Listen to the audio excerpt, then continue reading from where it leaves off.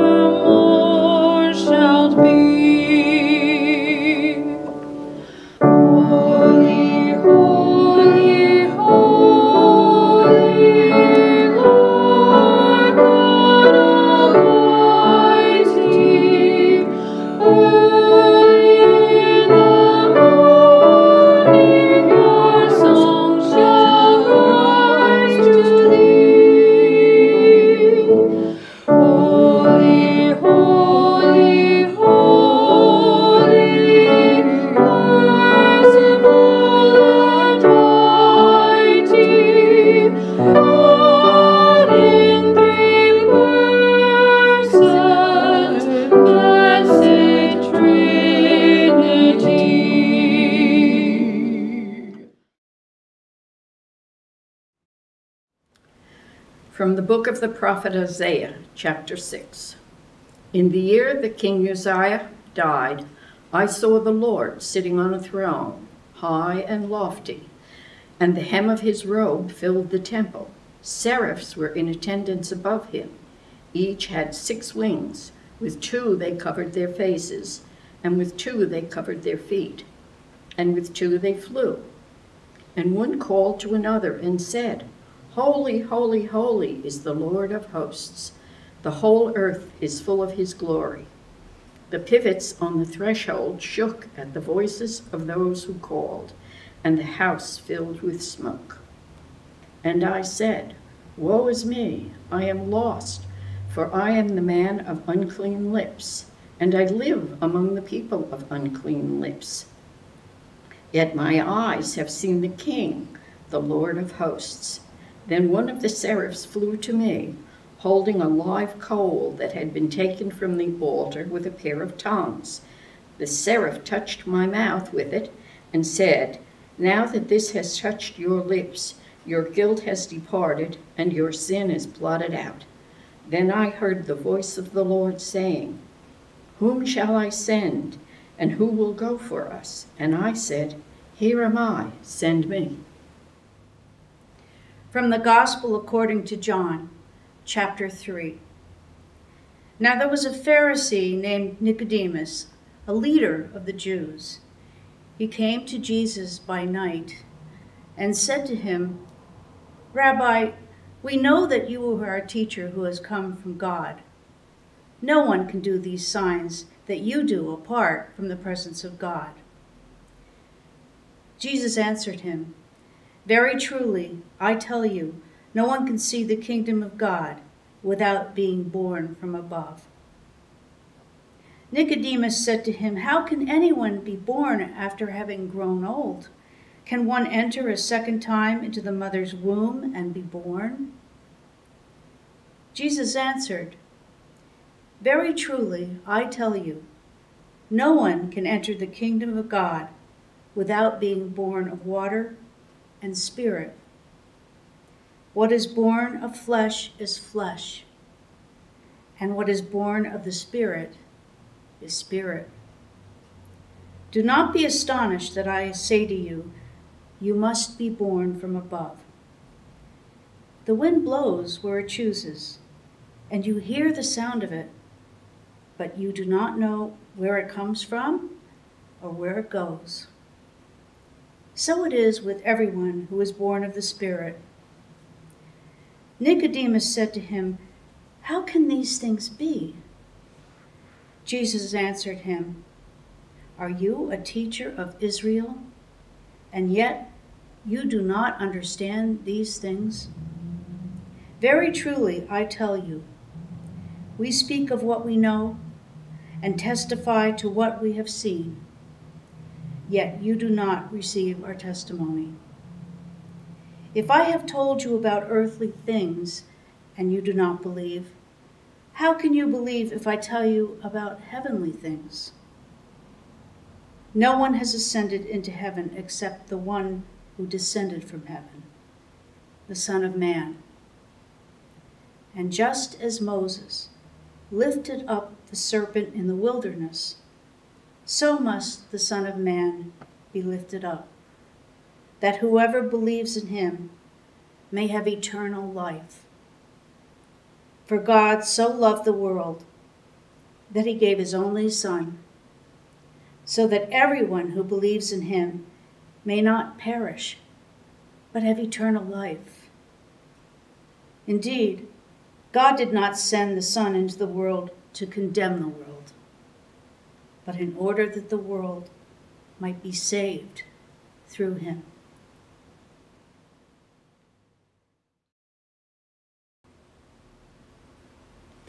Theologian Søren Kierkegaard tells the story of a community of ducks waddling off to duck church. And the duck preacher spoke eloquently of how God had given the ducks wings with which to fly. With these wings, there was nowhere the ducks could not go. There was no God-given task that the ducks could not accomplish. With those wings, they could soar into the presence of God. And shouts of "Amen" were quacked throughout the duck congregation. And at the end of this worship service, the ducks left, commenting on what a wonderful message they heard. And then they waddled all the way home. The ducks had come to worship. A wonderful thing. But somehow they left the same as they came. They were unmoved, unchanged, unchallenged. Maybe it was just habit. I bet those ducks all sat in the same pews each week. They probably knew most of the service by heart, and maybe they thought that though the sermon was a good one, it was probably really meant for someone else. Well, not so for the prophet Isaiah on the day he went to worship in the temple, on the day of the annual enthronement celebration in the year that King Uzziah died. Something amazing, special, life-changing happened to him on that day. Isaiah had fairly recently retired as counselor to the court of King Ahaz. Against the advice of Isaiah, an alliance had been made between Ahaz and their neighbor, Assyria, a threatening neighbor. And this reliance on a political and military solution to Israel's problems ran counter to Isaiah's efforts to bring the people into a closer alliance with and reliance on God. And so Isaiah left the court, giving up on trying to change things from the inside. The reference to the year that King Uzziah died is significant because King Uzziah had been a popular and very effective king for 52 years. Under his leadership, the nation of Israel had enjoyed peace and prosperity for many years. Life was good. The economy was robust. The polls showed high consumer confidence, and all of the leading economic indicators pointed to more of the same.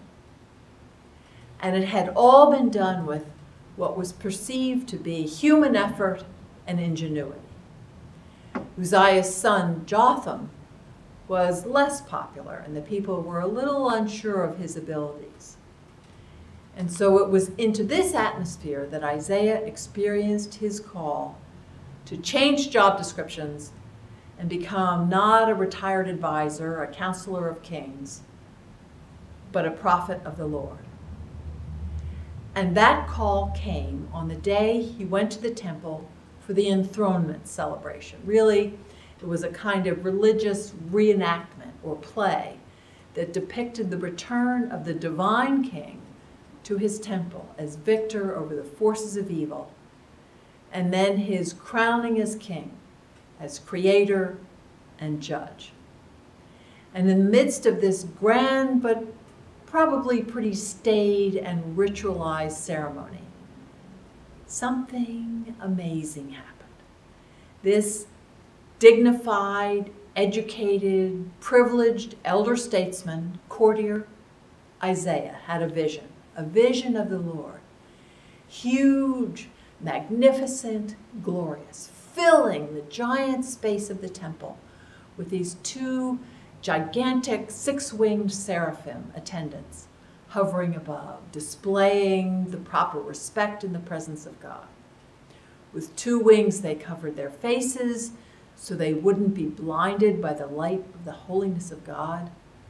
With two wings, they covered their naked parts out of respect. And with two wings, they were just ready to fly to the tasks appointed them. Isaiah heard one seraph call to the other, "Holy, holy, holy is the Lord of hosts.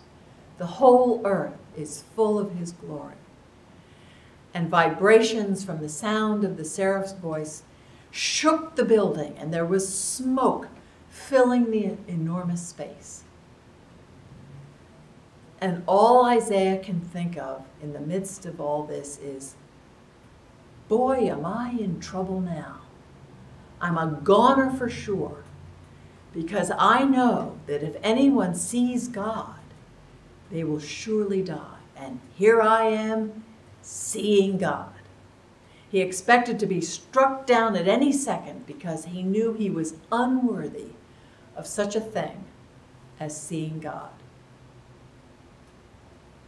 But he was not struck down. Something peculiar happened.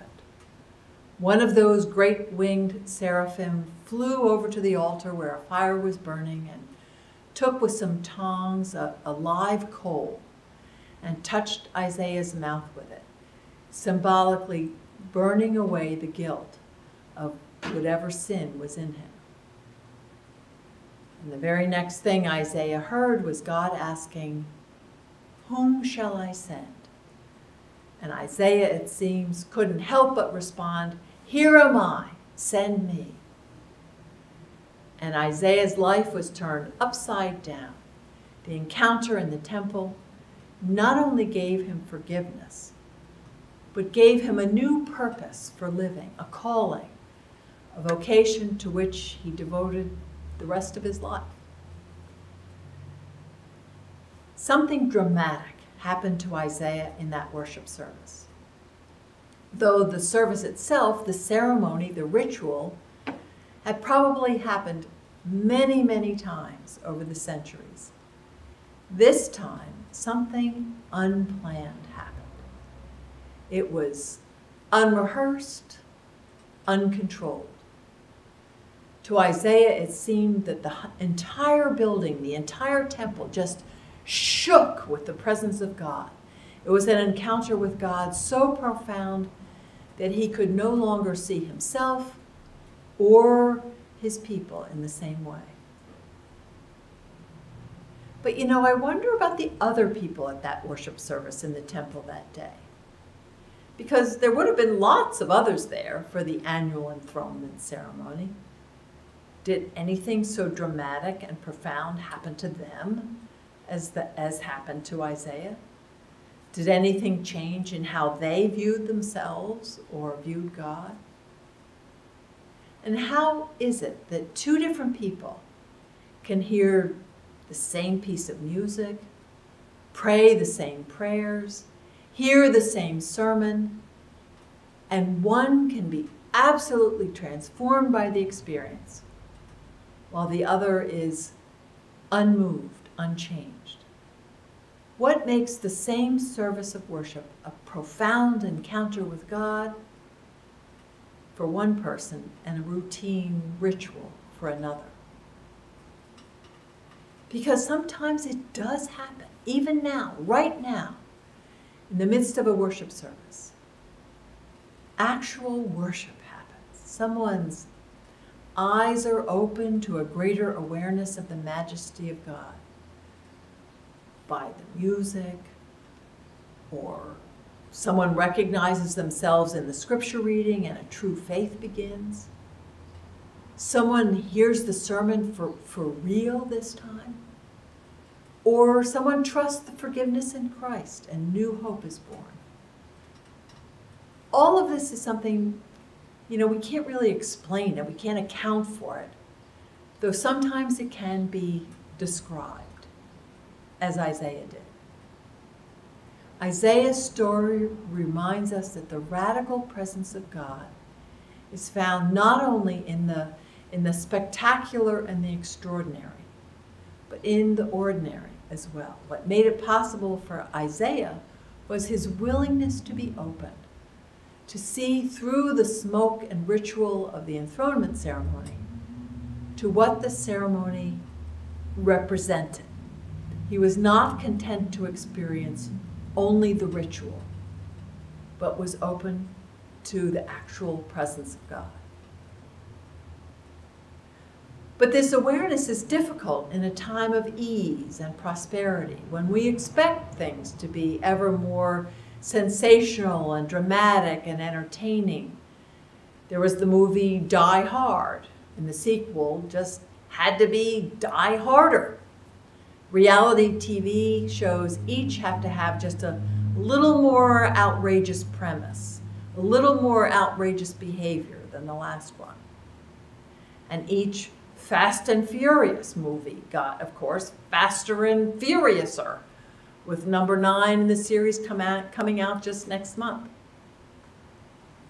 Though Isaiah's experience as he described it, his vision, was very dramatic, it happened in a quite ordinary circumstance.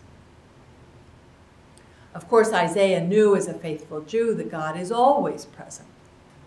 But on that day in the temple, he knew God's presence in a more immediate, in-your-face kind of way. Or there's the story of Jacob running away from his mischievous past, from his father and his angry brother Esau, toward an uncertain reception by his uncle Laban, whom he had never met. And along the way, he stopped to rest, the stars above him and a rock for his pillow. And in this unlikely place, the radical presence of God, the immediate, in-your-face presence of God, entered Jacob's dreams, and he woke up saying, "Surely the Lord is in this place, and I did not know it." And he made a little pile of stones to remember the place and his experience there. Or think of Moses, who knew the presence of God in this way in the wilderness. For Elijah, it was in a mountain hideout. For Saul, who became Paul, it was on a bounty hunting expedition to Damascus. And then, of course, there's the most radical presence of God, the incarnation, Jesus, which began in a barn out in the countryside. It can happen anytime, any place. And though it was in the temple for Isaiah, It cannot be planned or made to happen. As much as I plan our worship services each week, choosing the scripture, writing prayers and a sermon, choosing hymns, I cannot make you know the presence of God in the service. Roberta and our singers plan and prepare and practice, but again, the music cannot cause worship to happen. A fine performance by any of us in front of the church or in front of the camera does not make our service a worship service. The only thing that can really make worship happen is the meeting between human inadequacy and the grace of God, which is the work of the Holy Spirit. And this is what happened to Isaiah. In the midst of a very ordinary temple service, he came face to face with the glory, the magnificence of God, and saw himself in relation to it, and suddenly recognized his own smallness and shortcomings and those of his fellow Israelites. He recognized his need for forgiveness and his people's need to change. But God does not reveal God's glory to us in order to overwhelm us or make us feel worthless or stupid. That's not the point. The point of it is to remind us of the power of God's grace to transform us, that we have access through Christ to this power, this magnificence, this glory, that all that power can be applied to our confusion, our misunderstandings, our greed, our sin, so that we can be forgiven and restored. Just because God loves us. Human inadequacy meets divine grace, and worship happens. No sooner had Isaiah confessed than God assured him of forgiveness. How do we know that worship happened? How do we know that Isaiah was restored, that he was changed? We know because he interrupted a conversation between those two seraphim and God to volunteer. He said, "Send me." Isaiah's gratitude prompted him to interrupt and offer himself. Gratitude for God's grace, gratitude for forgiveness, gratitude for the experience of God's presence in such a dramatic and insistent way. When we are touched by God, we can't sit still. We can't be quiet. Something has to happen as a consequence of the experience. Gratitude drives us to obey Christ's teachings. Gratitude makes us not only willing, but eager to respond to the call of God, to not only be changed, but to work at changing the world. Let us pray. Gracious God, we pray that you bless us all sometimes with your radical presence, whether it's in a big way or a small way. May it move us, change us. So fill us with gratitude and peace that we cannot sit still. May participation in our worship service open us to your presence. Grant us a sense of your transcendent holiness. Enable us to not only hear your call, but to respond to it, not only to listen, but to understand. Give us ears to hear, eyes to see, and a mind to understand, so that we may, thus equipped, abide in your service until we see the whole earth full of your glory. In the name of Jesus we pray. Amen. Let all mortal flesh keep silence, and with fear and trembling stand.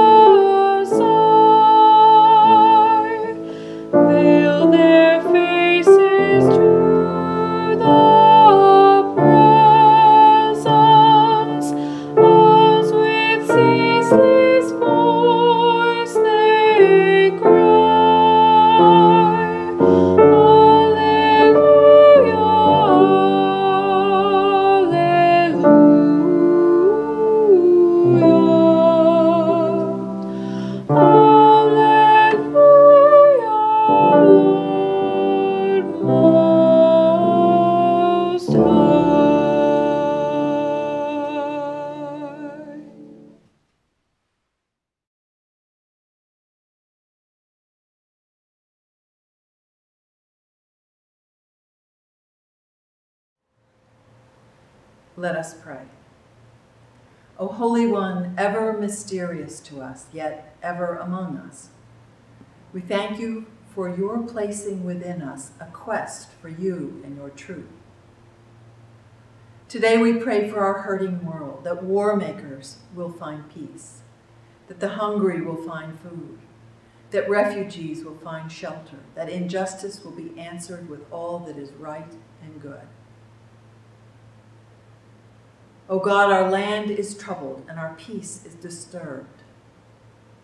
O God of love and life, guide us by your truth. Inspire us with courage to proclaim your love, to root out the enemies of righteousness, to work toward peace in our world. We pray for all who suffer, for those we love dearly, for those we barely know, for those whose suffering we have ignored. Be present in the healing touch of all hands that help the sick and suffering, and send your Spirit to comfort and protect all who need you. We pray for those who are struggling, for those who can't see a way through broken relationships or difficult financial realities, emotional darkness, or loneliness. May they find you even in the most hopeless places. May they find us, your people, too, in those places, bringing good news and hope to all who are longing for something new. We pray for all who are joyful. We rejoice in the promise of new life and old lives made new. We celebrate the movement, your movement, through milestones, births, graduations, new jobs, new relationships, the promise of something wonderful ahead. We remember those moments of blessing in our own lives. We thank you for the opportunity to use our lives to your glory, to live lives that are full and worthy of your calling. We bind ourselves, O God, today to the strong name of the Trinity, and we name you 3 in 1, 1 in 3, and claim our place in your community of love. Be with us, within us, behind us, before us. May we be your comfort, your restoration, and your peace and wholeness in the world. In the name of Jesus we pray. Amen.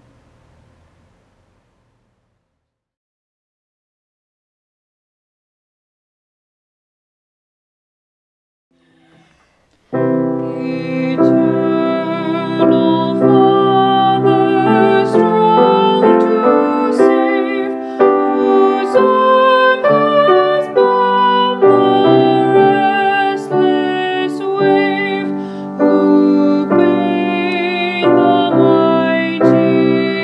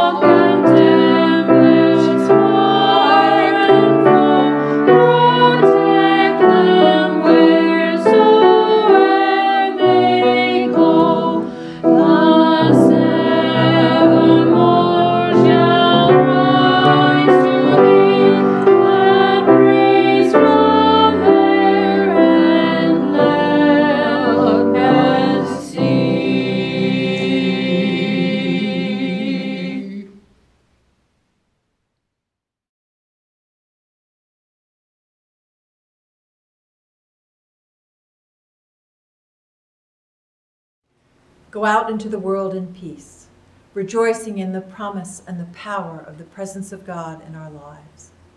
And may the grace of our Lord Jesus Christ, the love of God, and the fellowship of the Holy Spirit be with us all now and forever. Amen. Speak.